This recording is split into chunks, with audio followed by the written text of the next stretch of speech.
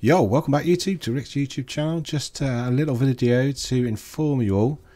There's currently an update for Call of Duty Modern Warfare 2. Now it's coming in on the Xbox just under 50 gigabytes. It's a hell of a big update from Infinity Ward. I've just gone on to Call of Duty to play a couple of games, and I was hit with this update.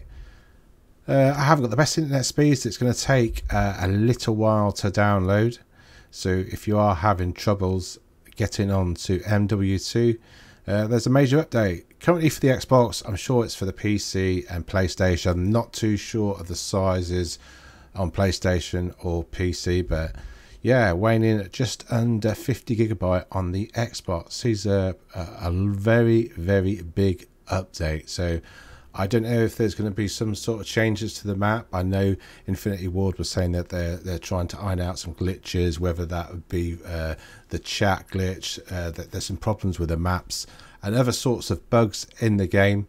I hope this fixes everything, and we can get playing MW2 very soon. Yeah, so I thought I'd put this video out there. If you're struggling to get onto the game, there's an update. The servers are probably down for the time being, or the servers are up, but there's just a hefty update.